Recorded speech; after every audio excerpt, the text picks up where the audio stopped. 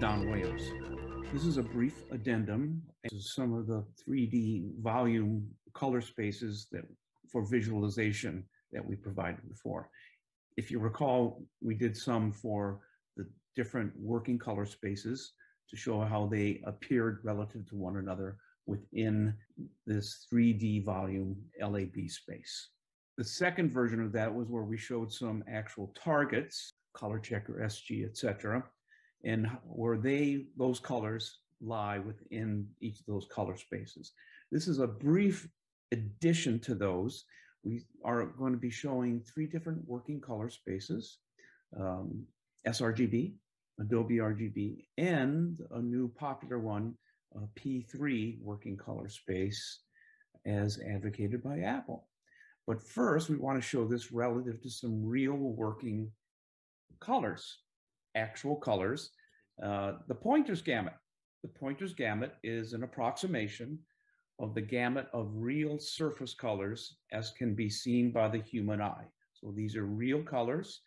These were based on research by Michael Pointer in 1980. I can't recall the number of samples he made, but I'm going to turn on the data points within the Pointers Gamut. And there they are. By the way, I got this data from RIT's Monsell Color Lab. And there they are. I'll move this around a little bit more, slow things up. So there are the real working colors according to the Pointers Gamut. Okay.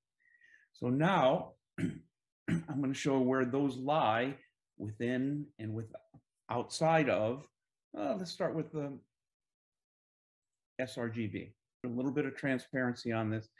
Not surprisingly, there are quite a few colors outside of the sRGB working color space. Okay, so that's not a big surprise, but let's see how this is depicted relative to the Adobe RGB. I'm going to turn off the sRGB, turn on Adobe. There you go.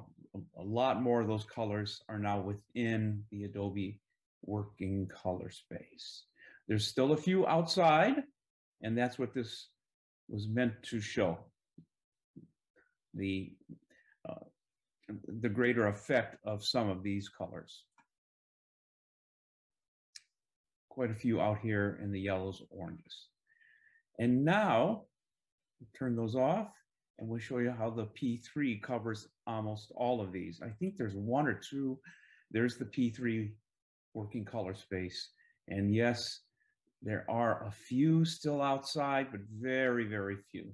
So this is just meant to give you some idea of where some of these Pointer Gamut colors lie relative to some of the more popular working color spaces. You can see there's still some outside here in the blues, but we'll leave it at that.